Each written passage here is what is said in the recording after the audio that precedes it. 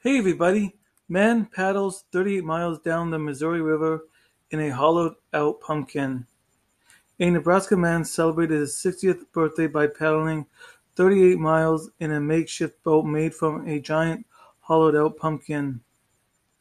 Dwayne Hansen, who turned 60 on Friday, climbed into the pumpkin he dubbed Bertha on the banks of the Missouri River in Bellevue on Saturday and spent the next 11 hours paddling the 38 miles to Nebraska City.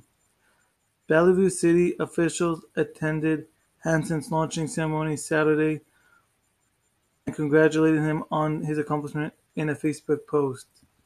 Hansen's journey aimed to break the Guinness World Record for longest journey by pumpkin boat, which was set at 25.25 miles by North Dakota man Rick Swinson in 2016.